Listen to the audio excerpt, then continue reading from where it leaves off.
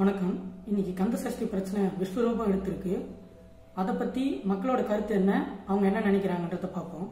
சேனலை சப்ஸ்கிரைப் பண்ணுங்க, bell button அழுத்துங்க. கந்தசஷ்டி கவசம் படிச்சா எல்லா நோயுமே விலகும். தந்தைக்கே உபதேசம் பண்ணவர் அவரு. அது இல்லாம ஒவ்வொருத்தரும் கந்தசஷ்டி படிச்சு அதனுடைய பலனை அனுபவிச்சவங்க நிறைய பேர் இருக்காங்க. ரெண்டாவது, கந்தசஷ்டி கவசம் படிச்சா அது நீ என்ன நினைக்கிறியோ அது நடக்கும். நான் இதை அனுபவிச்சுக்கிறேன். அது சொல்றவங்க முட்டாள் தான். எப்படியா அவங்க விருப்பப்படி அவங்க எல்லா வார்த்தைகளை எடுத்துக்கலாம். அந்த மாதிரி நல்ல வார்த்தைகள் தான் காலங்காலமா பெரியோர்கள் முன்னோர்கள்லாம் படிச்சுட்டு வராங்க. ரொம்ப பக்தி சத்தியா வந்துட்டு வராங்க. நீங்க தவறான கோணத்துல பாத்தீங்கன்னா அதுக்கு நாங்க பொறுப்பு கிடையாது. நல்ல வார்த்தைகள் எல்லாம் நல்ல பக்தி பூர்வம் தான் பெரியவங்க காலங்களாம் பண்றாங்க. அவங்க எல்லாம் முட்டாளா?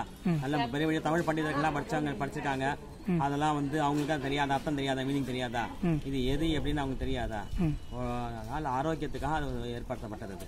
அதாவது அவங்க ஒவ்வொரு காரணத்துக்காக அதை பிரிச்சு சில பேருக்கு உடல் பூரா ஆரோக்கியமா இருந்தா ஒரே ஒரு பகுதி மாத்திரம் ரொம்ப பாதிப்பு வரும். அப்போ மொத்தமா எப்படி கேட்க முடியும் இல்லையா? இப்போ டாக்டரே பல இஎன்டி இருக்காங்க, ஐ ஸ்பெஷலிஸ்ட் இருக்காங்க, பல்லுக்கு தனியா இருக்காங்க இல்லையா? அப்போ ஏன் எல்லாத்துக்கும் ஒரே டாக்டரா இருக்கலாமே? அப்படியும் இருக்காங்க, இப்படி இருக்காங்க இல்லையா? அதேதான், அவர் ஒரு மருத்துவர் தானே. அவங்க புரிஞ்சுக்கிறது தன்மை. அது இந்து மதத்துல இதெல்லாம் எல்லாமே அவங்க ஒரு சாமி கும்பிடுறாங்க.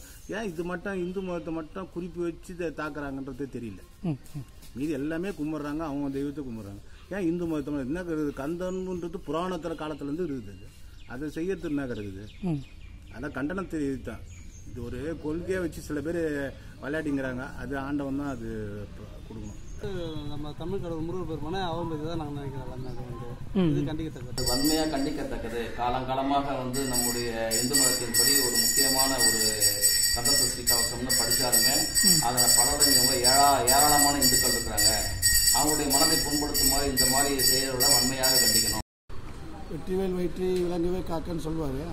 ஆண் குறுகி ரெண்டும் மயில்வேல் காக்கன்னு சொல்லுவாங்க.